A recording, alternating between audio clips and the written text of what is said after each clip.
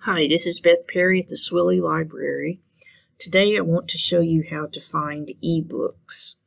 So we're going to start here at libraries.mercer.edu, the library homepage, and we're going to go down to this discovery search, which searches pretty much everything we have. So here let's click on the search box, and we're going to put in pastoral care.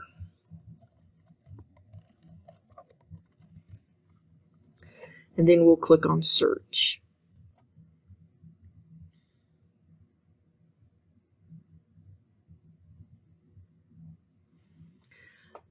Okay, so what we want to do now is go over here where it says refine your results, and we're going to select available online, and then under resource type we're going to select books,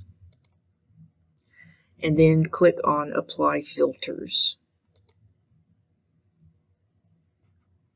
So everything that comes up now should be an ebook.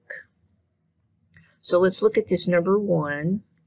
We're going to click Available Online. And notice that there are 4 options. It's all the same book.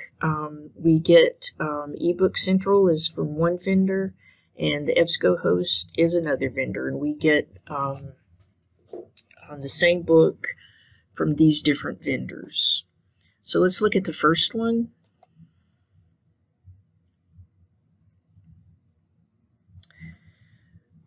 So first it pulls up the table of contents for you here, and you'll also notice you have the option to read online, or you can download the book. If you download the book, you will need the software Adobe Digital Editions. And I find that most of the time people just need a chapter or 2 from an ebook. So it's really easy to go to a certain chapter and you can click download the PDF, or you can click on the title of the chapter, and at the top you have the options. You can do a full download, you can download the chapter, copy, you can print a certain number of pages,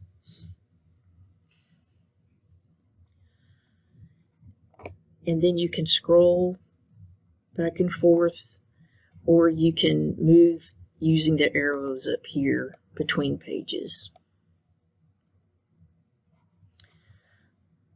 So that's Ebook Central. Now let's look at EBSCOhost.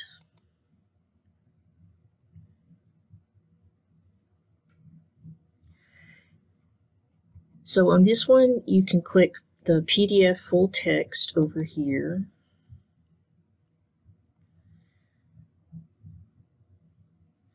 And it works pretty much the same way. You've got your table of contents here again.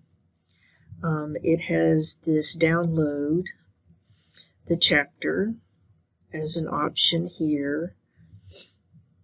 You can click on a chapter and it'll take you to that particular chapter.